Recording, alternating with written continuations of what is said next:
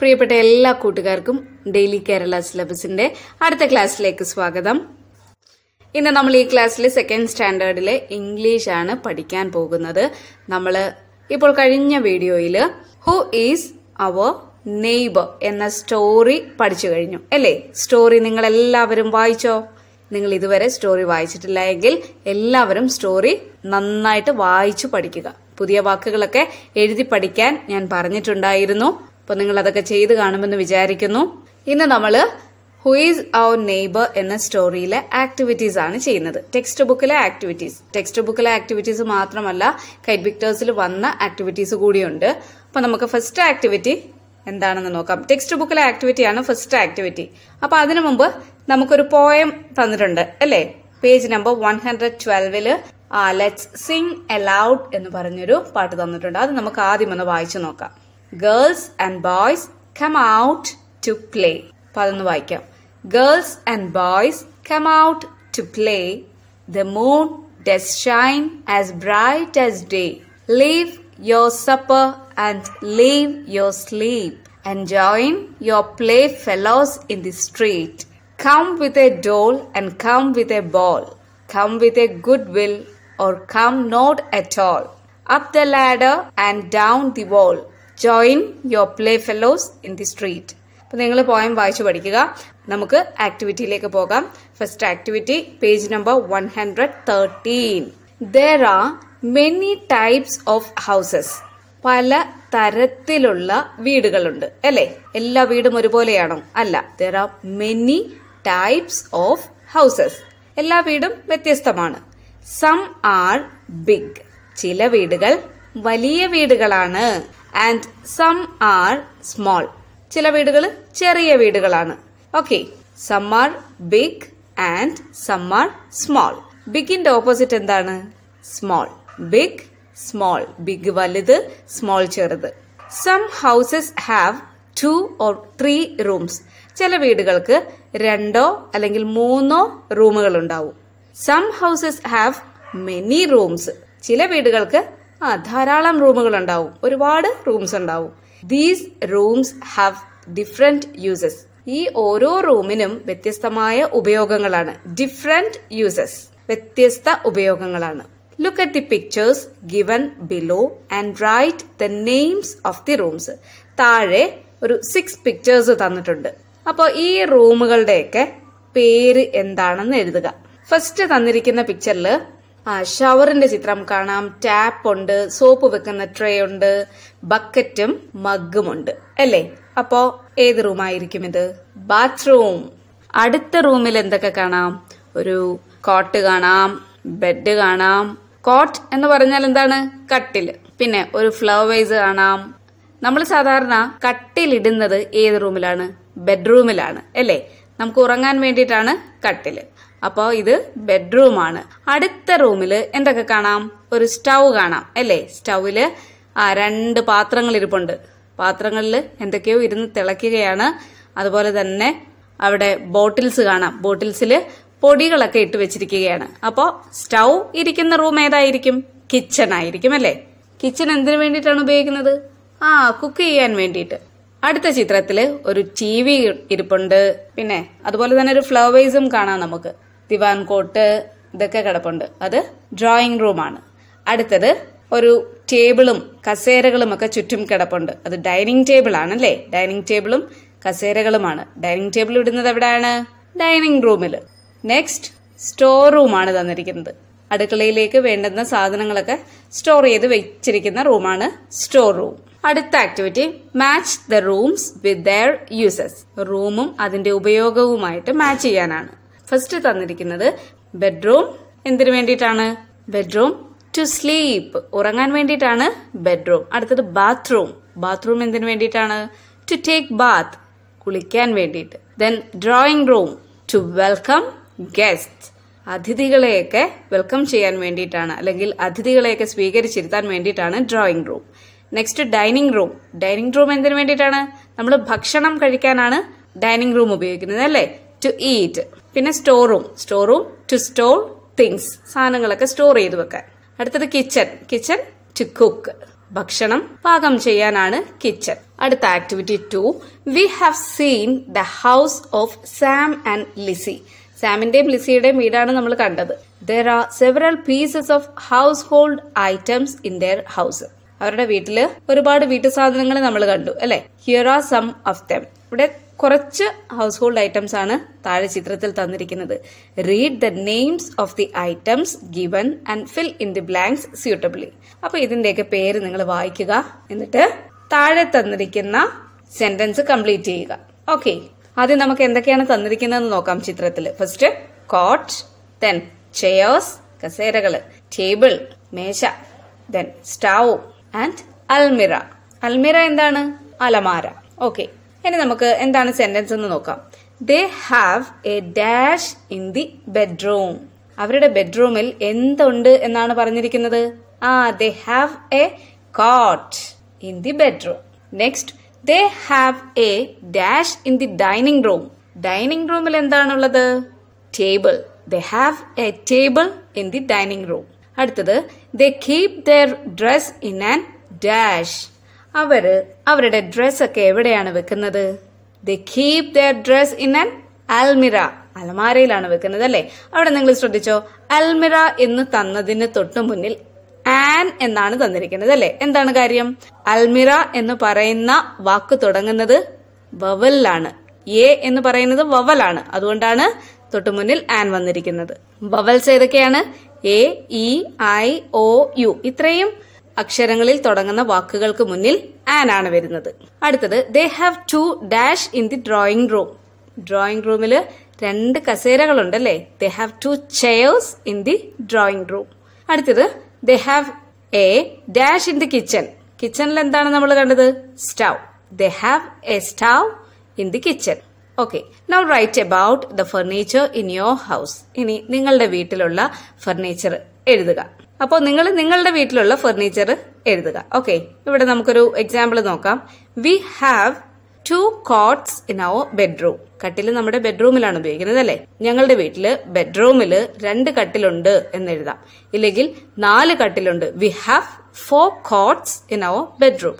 അതല്ല, 5 കട്ടിലുള്ളവരാണെങ്കിൽ എന്തെഴുതും? We have 5 cots in our bedroom. അടുത്തത്, we have dash in our dash. നമുക്ക് we have 6 chairs in our dining room. ഞങ്ങളുടെ dining റൂമിൽ 6 കസേരകളുണ്ട്. അതല്ല, 8 കസേരകളുണ്ടെങ്കിൽ we have 8 chairs in our dining room. Okay, we have a dash. നമുക്ക് എന്തെഴുതാം? We have A divan coat in our drawing room. ഞങ്ങളുടെ drawing റൂമിൽ ഒരു ദിവാൻ coat ഉണ്ട് എന്ന് എഴുതാം. അടുത്തത്, we have A dash. We have A table in our study room. നമ്മളുടെ study റൂമിൽ ഒരു ടേബിൾ ഉണ്ടെന്ന് എഴുതാം. We have an അൽമിറ in our bedroom. അങ്ങനെ എഴുതാം നമുക്ക്. അടുത്ത ആക്ടിവിറ്റി കോൺവെർസേഷൻ ആണ്. Complete the conversation between Sam and Lissy. നമ്മുടെ ടെക്സ്റ്റ് ബുക്കിൽ page number 115 conversation. One day Sam and Lizzie saw a beautiful teddy bear on a chair in the veranda of Children's Paradise. അപ്പോ നമ്മുടെ സാമും ലിസിയും കൂടി children's പാരഡൈസിൽ കളിക്കാൻ പോകും അല്ലേ. അപ്പൊ അവിടെ അവര് വരാന്തയില് ഒരു കസേരയിൽ ഒരു ടെഡി ബെയറിനെ കണ്ടു. What would be there conversation? Right it. അവരുടെ കോൺവെർസേഷൻ എന്തായിരിക്കും അവരുടെ സംഭാഷണം എഴുതുക. സാം പറയുകയാണ്, ഹേയ് ലുക്ക്, നോക്കൂ, there is a teddy bear. അവിടെ ഒരു ടെഡി ബെയർ ഇരിക്കുന്നു. ലിസി, വാവ്, എ ബ്യൂട്ടിഫുൾ ടെഡി ബെയർ. അപ്പൊ ലിസി എന്ത് പറഞ്ഞു? ആഹാ, വളരെ മനോഹരമായൊരു ടെഡി ബെയർ. സാം എന്ത് പറഞ്ഞിട്ടുണ്ടാകും? Come let's play with it. വരൂ, നമുക്ക് അതുകൊണ്ട് കളിക്കാമെന്ന് പറഞ്ഞു കാണും അല്ലേ. Lissy, okay Sam, let's play together. ശരി സാമേ, നമുക്ക് ഒരുമിച്ച് കളിക്കാമെന്ന് പറഞ്ഞിട്ടുണ്ടാകും. അപ്പൊ ഈ കോൺവെർസേഷൻ നമ്മുടെ ടെക്സ്റ്റ് ബുക്കിൽ പറഞ്ഞിട്ടുള്ളതാണ്. അപ്പൊ അത് 2 പേര് തമ്മിൽ സംസാരിക്കുമ്പം എങ്ങനെയാകും എന്നുള്ളതാണ് നമ്മളിവിടെ എഴുതിയിരിക്കുന്നത്. Next activity, complete the activity 4. Text ബുക്കിലെ page number 116. You have seen many toys and play things in children's paradise. Children's പാരഡൈസിൽ നമ്മൾ ഒരുപാട് ടോയ്സും കളിക്കുന്ന ഉപകരണങ്ങളും ഒക്കെ കണ്ടു അല്ലേ. നിങ്ങൾ കണ്ടില്ലേ?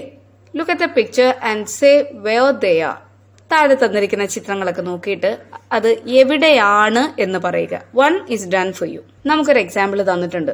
ഒരു കസേരയില് ഒരു ടെഡി ബെയർ ഇരിക്കുന്നു. ഇത് നമുക്ക് എങ്ങനെ പറയാം? The teddy bear is on the chair. അവിടെ on the chair എന്നാണ് വന്നിരിക്കുന്നത്. അത് നിങ്ങൾ ശ്രദ്ധിക്കുക. The teddy bear is on the chair. കസേരയിൽ ഇരിക്കുകയാണല്ലേ. അടുത്തത് ഒരു ടോയ് കാറ് ഒരു മരത്തിന്റെ അടിയിൽ കിടക്കുന്നു അല്ലേ. അത് നമുക്ക് എങ്ങനെ പറയാം? അടിയിൽ എന്നുള്ളതിന് എന്താണ് word? Under. The toy car is under the tree. ഒരു ടോയ് കാർ മരത്തിന്റെ അടിയിൽ, അണ്ടർ ദ ട്രീ. അടുത്തത് ഒരു ഫുട്ബോള് ഡോറിന്റെ ഫ്രണ്ടിൽ കിടക്കുന്നു അല്ലേ. എങ്ങനെ പറയാം? A football is in front of the door. A football is in front of the door. ഡോറിന്റെ ഫ്രണ്ടിലാണ് നമ്മൾ ഫുട്ബോൾ കാണുന്നത്. ഡോറിന്റെ മുന്നിലാണ് ഈ ഫുട്ബോൾ ഇരിക്കുന്നത് അല്ലേ. അടുത്തത് ഒരു ബൈസിക്കിള് ഒരു വീടിനടുത്തിരിക്കുന്നു. എങ്ങനെ പറയാം? The bicycle is near the house. Near, അടുത്ത്. The bicycle is near the house. Near എന്ന് പറഞ്ഞാൽ അടുത്ത്. നിയറിന്റെ ഓപ്പോസിറ്റ് എന്താണ്? ഫാർ, ദൂരെ. FAR, ഫാർ, ദൂരെ. Near, far. അടുത്തത് ഒരു ബോക്സിൽ ഒരു ബാറ്റ് ഇരിക്കുന്നു. A bat is in the box. Next, A skipping rope is on the ground. ഒരു സ്കിപ്പിംഗ് റോപ്പ് തറയിൽ കിടക്കുകയാണ് അല്ലെ. A skipping rope is on the ground. അടുത്ത ആക്ടിവിറ്റി ഡിസ്ക്രിപ്ഷൻ എഴുതാനാണ്. നമ്മുടെ ടെക്സ്റ്റ് ബുക്കിലെ activity 5 page number 117. Sam and Lissy went to their neighbours house. സാമും ലിസിയും അവരുടെ അയൽക്കാരുടെ വീട്ടിലേക്ക് പോയി. ദേ so A wonderful scene there. അവിടെ അവരൊരു അത്ഭുതകരമായ കാഴ്ച കണ്ടു. Can you describe the scene? Prepare A description. ഇവിടെ നമുക്ക് തന്നിട്ടുള്ളത് എന്താണ്? A boy and A girl are playing chess. ഒരു ആൺകുട്ടിയും പെൺകുട്ടിയും കൂടി ചെസ് കളിക്കുന്നു. A boy is on A swing. ഒരു ആൺകുട്ടി ഊഞ്ഞാലാടുന്നു. ദെൻ പിന്നെ നമുക്ക് എന്ത് എഴുതാം? 2 children are riding bicycle. 2 കുട്ടികള് സൈക്കിൾ ഓടിക്കുന്നു അല്ലെ. 2 children are riding bicycle. A boy is skipping. ഒരു ആൺകുട്ടി സ്കിപ്പ് ചെയ്യുന്നു. A boy is skipping. 2 children are driving a car. 2 കുട്ടികള് കാർ ഓടിക്കുന്നു. Some girls are playing football. കുറച്ച് പെൺകുട്ടികൾ ഫുട്ബോൾ കളിക്കുന്നു. പിന്നെ നമുക്ക് കാണാം അങ്കിളും ആന്റിയും സാമിനും ലിസിക്കും ഫ്രൂട്ട് ജ്യൂസ് കൊടുക്കുന്നു അല്ലെ. Uncle and anti are giving fruit juice to Sam and Lissy. അടുത്ത ആക്ടിവിറ്റി പ്രോജക്റ്റ് ആണ്. Page number 118. Collect the pictures of different games that you know. നിങ്ങൾക്കറിയാവുന്ന പലതരത്തിലുള്ള ഗെയിംസ്, കളികളുടെ ചിത്രങ്ങൾ ശേഖരിക്കുക. Identify and classify them as indoor and outdoor games. ഈ കളികൾ indoor game ആണോ അതോ ഔട്ട്ഡോർ ഗെയിം ആണോ എന്ന് ക്ലാസിഫൈ ചെയ്യുക. ഇൻഡോർ ഗെയിം എന്ന് പറഞ്ഞാൽ നമുക്ക് അകത്ത് ഇരുന്ന് കളിക്കാവുന്ന കളികളാണ്. ഔട്ട്ഡോർ ഗെയിം പുറത്ത് കളിക്കുന്ന കളികൾ. ഫുട്ബോള് ഇൻഡോർ ആണോ? അല്ല, ഔട്ട്ഡോർ ഗെയിം ആണ്. Find out the materials needed for each game and write them down. അപ്പോൾ ഓരോ ഗെയിമിനും എന്തൊക്കെ മെറ്റീരിയൽസ് ആണ് കളിക്കാൻ വേണ്ടുന്നത് എന്ന് എഴുതുക. Also right way you play these games. നിങ്ങൾ ഈ കളി കളിച്ചിട്ടുണ്ടോ അത് എഴുതുക. Specify the number of players in each game if you know. അതുപോലെ ഒരു ഫുട്ബോൾ ആണെങ്കിൽ എത്ര പേർക്ക് കളിക്കാവുന്ന ഗെയിമാണ് ഫുട്ബോൾ അല്ലെങ്കിൽ ക്രിക്കറ്റ്, അത് നിങ്ങൾ എഴുതുക. Right 2 or 3 sentences about any 2 games you like. നിങ്ങൾക്ക് ഇഷ്ടപ്പെട്ട ഗെയിമിനെ കുറിച്ചൊരു 2 or 3 സെന്റൻസ് എഴുതുക. അപ്പൊ നമുക്ക് എഴുതി നോക്കാം. ഫസ്റ്റ് ഞാനിവിടെ കബഡിയാണ് എഴുതിയിരിക്കുന്നത്. ഗെയിമിന്റെ പേര് കബഡി. കബഡി ഒരു ഔട്ട്ഡോർ ഗെയിമാണ്, പുറത്തുള്ള കളിയാണ് കബഡി. കബഡിക്ക് അങ്ങനെ പ്രത്യേകിച്ച് മെറ്റീരിയൽസ് ഒന്നും വേണ്ട. വിസിൽ വേണം അല്ലേ? ഒരു വിസിൽ മതിയാകും. കബഡിക്ക് number of players in A team. ഒരു ടീമിൽ എത്ര പ്ലേയേഴ്സ് ആകാം? 7 പ്ലേയേഴ്സ് ആകാം, അല്ലെങ്കിൽ 11 പ്ലേയേഴ്സ് ആകാം. അങ്ങനെ ആയിരിക്കും. അടുത്തത് tug of war. Tug of വാർ എന്ന് പറഞ്ഞാല് വടംവലി. വടംവലി ഔട്ട്ഡോർ ഗെയിമാണ്. കോളേജിലൊക്കെ ഓഡിറ്റോറിയത്തിനകത്ത് വെച്ച് വടംവലി നടത്താറുണ്ട്. വടംവലിക്ക് എന്താണ് നമുക്ക് വേണ്ടുന്നത്? Things needed. എന്ത് വേണം? റോപ്പ് വേണം, കയർ വേണം, നല്ല വടം വേണം. അതുപോലെ ഒരു ടീമിലെ പ്ലേയേഴ്സ് എന്ന് പറയുന്നത് 7 പേരാകാം, 11 പേരാകാം, അങ്ങനെ അതിൽ കൂടുതലാകാം. ഫുട്ബോള് ഔട്ട്ഡോർ ഗെയിം ആണ്. ഫുട്ബോളിന് വേണ്ടുന്നത് ബോളാണ്. ഒരു ടീമിലെ പ്ലേയേഴ്സിന്റെ എണ്ണം 7 to 11 ആണ്. അടുത്തത് ചെസ്. ചെസ് ഒരു ഇൻഡോർ ഗെയിം ആണ്. ചെസ്സിന് വേണ്ടുന്നത് ചെസ് ബോർഡ്. ചെസ് ബോർഡ് വെച്ചല്ലേ ചെസ് കളിക്കുന്നത്. ഒരു ടീമില് ഒരാളെ ആകാവൂ. അടുത്ത ക്രിക്കറ്റ്. ക്രിക്കറ്റ് ഔട്ട്ഡോർ ഗെയിം ആണ്. ബോളും ബാറ്റും സ്റ്റമ്പും ആണ് വേണ്ടുന്ന മെറ്റീരിയൽസ്, അതുപോലെ 11 പ്ലേയേഴ്സ് ആണ് ഒരു ടീമിൽ ആവശ്യം. Then volleyball. വോളിബോൾ ഔട്ട്ഡോർ ഗെയിമാണ്. അതിന് വേണ്ടുന്ന മെറ്റീരിയൽ വോളിബോൾ ആണ്. പ്ലേയേഴ്സ് 11. അടുത്തത് കിളിത്തട്ട് കളി. ഒരു ഔട്ട്ഡോർ ഗെയിമാണ്. അങ്ങനെ പ്രത്യേകിച്ച് ഇൻസ്ട്രുമെന്റ്സ് ഒന്നും വേണ്ട. പ്ലേയേഴ്സ് 8 തൊട്ട് 12 വരെ പ്ലേയേഴ്സ് ആകാം ഒരു ടീമിൽ. ഇനി നിങ്ങൾക്ക് ഇഷ്ടമുള്ള ഏതെങ്കിലും 2 ഗെയിമിനെ കുറിച്ച് എഴുതാൻ പറഞ്ഞിട്ടുണ്ട്. ഇവിടെ ഞാനിപ്പോൾ ഫുട്ബോളിനെ കുറിച്ച് എഴുതിയിട്ടുണ്ട്. നമുക്ക് നോക്കാം. Football is A most popular outdoor game. Football ഒരു പോപ്പുലറായിട്ടുള്ള പ്രശസ്തമായിട്ടുള്ള ഒരു ഗെയിമാണ്, ഔട്ട്ഡോർ ഗെയിമാണ്. It is played between 2 teams. 2 ടീമുകൾ തമ്മിൽ കളിക്കുന്ന ഒരു ഗെയിമാണ്. Each team has A set of 11 players. ഓരോ ടീമിനും 11 കളിക്കാരാണ് വേണ്ടുന്നത്. In football players can only play with foot, legs and head. ഫുട്ബോളില് പ്ലേയേഴ്സിന് കാൽപാദവും കാലും തലയും കൊണ്ടൊക്കെയാണ് ഫുട്ബോൾ കളിക്കുന്നത്. പക്ഷെ കൈകൊണ്ട് ഫുട്ബോൾ തൊടാൻ പാടില്ല. Football is also called soccer in few countries. ചില രാജ്യങ്ങളിൽ ഫുട്ബോൾ സോക്കർ എന്നാണ് അറിയപ്പെടുന്നത്. The team which scores more goals wins the match. കൂടുതൽ ഗോൾ എടുക്കുന്നത് ആരാണോ അവരാണ് വിജയിക്കുന്നത്. ഒന്നുകൂടി വായിക്കാം. Football is A most popular outdoor game. It is played between 2 teams. Each team has A set of 11 players. In football players can only play with foot, legs and head. Football is also called soccer in few countries. The team which scores more goals wins the match. അടുത്തത് cricket. Cricket is a very famous outdoor game. ക്രിക്കറ്റും വളരെ famous ആയിട്ടുള്ളൊരു outdoor ഗെയിമാണ്. It is played all over the world. ലോകത്ത് എല്ലായിടവും കളിക്കുന്ന ഒരു ഗെയിമാണ് cricket. It is played between 2 teams. 2 ടീമുകളാണ് കളിക്കുന്നത്. Each team has A set of 11 players. ഓരോ ടീമിനും 11 പ്ലേയേഴ്സ് ആണ്. 1 team bats first and makes maximum runs. ആദ്യം ഒരു ടീം ബാറ്റ് ചെയ്യും, അവര് മാക്സിമം റൺസ് എടുക്കും. The second team then chases that score. രണ്ടാമത്തെ ടീം എന്താണ് ചെയ്യുന്നത്? ഫസ്റ്റ് ടീമിന്റെ സ്കോർ തകർക്കണം. ആദ്യത്തെ ടീമിന് കിട്ടിയ റൺസിലും കൂടുതൽ റൺസ് എടുക്കണം. അടുത്തത് page number 119, reading corner. The squirrel crosses the river. നമുക്കൊന്ന് നോക്കാം. ഇതൊരു സ്റ്റോറിയാണ്. Hi Sonu, how are you? അപ്പൊ ഇവിടെ ഒരു അണ്ണാൻ കുഞ്ഞ് ഒരു പുഴയുടെ വക്കിൽ ഇരിപ്പുണ്ട്. അപ്പൊ അണ്ണാൻ കുഞ്ഞ് അവിടെ ഇരുന്നോണ്ട് അപ്പുറത്തെ കരയ്ക്ക് ഒരു മുയൽ ഇരിപ്പുണ്ട് അല്ലേ. മുയലിനോട് ചോദിക്കുകയാണ്, hi Sonu, how are you? ഇവിടെ ആരാണ് സോനു? റാബിറ്റ്. അപ്പൊ മുയൽ എന്താണ് പറഞ്ഞത്? ഫൈൻ മിന്നി, today is my birthday, please come for the party. അപ്പം റാബിറ്റ് പറയുകയാണ്, ഫൈൻ മിന്നി, സുഖമാണ് മിന്നി എന്ന്. അപ്പോൾ മിന്നി ആരാണ്? അണ്ണാൻ കുഞ്ഞ് അല്ലേ. അപ്പം സോനു പറയുകയാണ്, ഇന്നെന്റെ ബർത്ത്ഡേ ആണ്, പാർട്ടിക്ക് നീ വരണമെന്ന് പറയുന്നു. മിന്നി ഈസ് എ ബേബി സ്ക്യൂറൽ. മിന്നി എന്ന് പറയുന്നത് ഒരു ബേബി കുഞ്ഞ് അണ്ണാനാണ്. She lives on A tree near the river. റിവറിന്റെ, നദിയുടെ അടുത്തുള്ളൊരു മരത്തിലാണ് മിന്നി താമസിക്കുന്നത്. നിയ, അടുത്ത്. ഇപ്പൊ നിയറിന്റെ ഓപ്പോസിറ്റ് എന്താണ്? നമ്മൾ കുറച്ചു മുന്നേ പറഞ്ഞിരുന്നു, ഫാർ, ദൂരെ. വൺ ഡേ മിന്നി was phishing in the river. ഒരു ദിവസം മിന്നി നദിയിൽ ചൂണ്ടയിട്ടുകൊണ്ടിരിക്കുകയാണ്. Sonu the rabbit lives on the other side of the river. Sonu ആരാണ്? റാബിറ്റ്. ആ നദിയുടെ അങ്ങേക്കരയിലാണ് താമസം, അതായത് അപ്പുറത്തെ കരയിലാണ് താമസം. സോനു ഇൻവൈറ്റഡ് മിന്നി to his birthday party. Sonu മിന്നിയെ സോനുവിന്റെ birthday പാർട്ടിക്ക് ഇൻവൈറ്റ് ചെയ്തു, ക്ഷണിച്ചു. ഹിയറിംഗ് ദിസ് മിന്നി became very happy.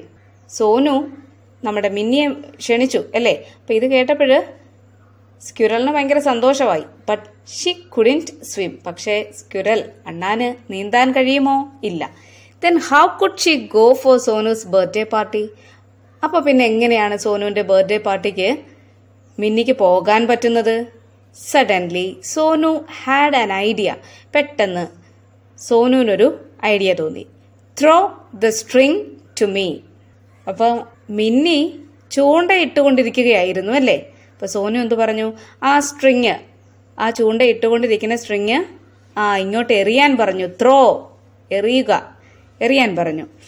Fix the phishing hook on the tree. എന്നിട്ട് ആ ഹുക്ക്, ആ ചൂണ്ട മരത്തിൽ ഫിക്സ് ചെയ്യാൻ പറഞ്ഞു, മരത്തിൽ കുത്തിവെക്കാൻ പറഞ്ഞു. മിന്നി the squirrel fixed the hook on the tree. അപ്പൊ മിന്നി എന്ത് ചെയ്തു? ഈ ഹുക്ക് മരത്തിൽ ഫിക്സ് ചെയ്ത് വെച്ചു. Sonu Tide the string on A Bush on the other side. Sonu എന്ത് ചെയ്തു? മിന്നി ഈ സ്ട്രിങ് സോനുവിന് ഇട്ട് കൊടുത്തു അല്ലേ. ആ സ്ട്രിങ് എടുത്തിട്ട് ഒരു കുറ്റിച്ചെടിയിൽ കെട്ടിവെച്ചു. ടൈഡ് കെട്ടിവെച്ചു. മിന്നി hung her umbrella on the string. മിന്നി എന്നിട്ട് ഈ സ്ട്രിങ്ങിൽ അംബ്രല്ല തൂക്കിയിട്ടു, കുട തൂക്കിയിട്ടു. മിന്നി സാറ്റ് on the umbrella and crossed the river. അങ്ങനെ മിന്നി അംബ്രല്ലയിൽ കയറിയിരുന്ന് റിവർ ക്രോസ് ചെയ്തു. മിന്നി and Sonu enjoyed the birthday party. മിന്നിയും സോനുവും കൂടി ബർത്ത്ഡേ പാർട്ടി എൻജോയ് ചെയ്തു. Next page number 121. I know the events of the story. എനിക്ക് ഈ സ്റ്റോറിയിലെ, ഈ കഥയിലെ സംഭവങ്ങൾ അറിയാം. I can read the given events. താഴെ തന്നിരിക്കുന്ന ഇവന്റ്സ്, സംഭവങ്ങൾ എനിക്ക് വായിക്കാൻ അറിയാം. I can find answers to the puzzle on my own. അതുപോലെ തന്നെ ഈ തന്നിരിക്കുന്ന പസിൽസിനെല്ലാം ആൻസർ കണ്ടെത്താനും എനിക്കറിയാം. നിങ്ങൾക്കറിയുമോ? നിങ്ങൾക്കറിയാമല്ലേ? അപ്പോൾ അതാണ് ഇനി നമ്മൾ ചെയ്യാൻ പോകുന്നത്. ഫസ്റ്റ് എക്രോസ് ആണ് ആദ്യം തന്നിരിക്കുന്നത്. Lissy and Sam got A nu dash. ലിസിക്കും സാമിനും പുതിയതായിട്ട് ആരെയാണ് കിട്ടിയത്? നെയ്ബർ, പുതിയ അയൽക്കാരെ കിട്ടി അല്ലേ.